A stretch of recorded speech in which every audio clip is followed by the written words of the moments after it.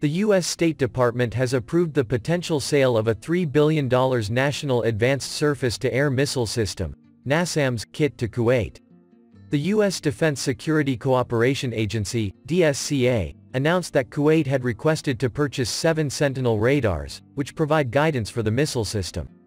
Also requests to purchase AIM-120C-8 AMRAAM, AMRAAM-Extended Range, AMRAAM-ER, tactical missiles, and AIM-9X Sidewinder Block II.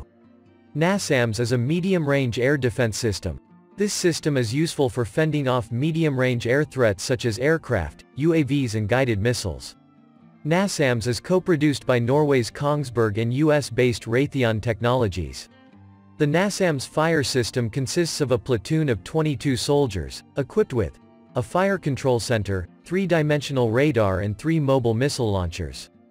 NASAMS is a combination of the NTPQ-36A or an MPQ-64-3D radar with the AIM-120 AMRAAM missile. The AMRAAM missile uses active radar homing, which means that external radar guidance is no longer needed when the target is coming, because it has been scanned by the AMRAAM missile's internal tracker. This system provides the opportunity for the radar to continuously scan the air while sharing the load with the missile's internal tracker in the face of various threats. This integration was developed by Kongsberg through the BMC-4I system, which is also called the Fire Distribution Center, FDC. The FDC is connected to the NTPQ-36A radar via the Acquisition Radar and Control System, ARCS, module. In addition to functioning as a threat evaluator and weapon assignment, the ARCS system also functions to protect friendly aircraft. The range of the NASAMS system is 40 to 50 kilometers, lower than the Aster 30, which reaches a distance of 100 kilometers. NASAMS functions more as a cover for a broad defense system because it is easy to integrate via radio data link. The mobile NASAMS to cover valley areas that are not well covered by the main radar.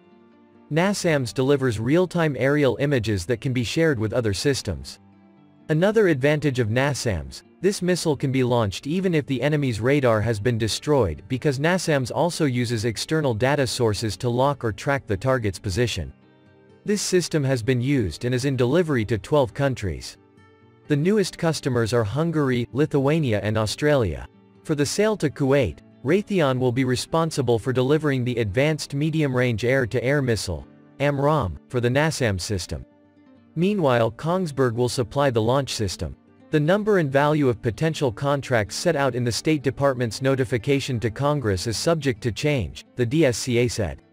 Earlier this summer, the U.S. State Department also approved the sale of AMRAAM missiles and guided bombs to Kuwait for the Eurofighter Typhoon aircraft for an estimated cost of about $397 million.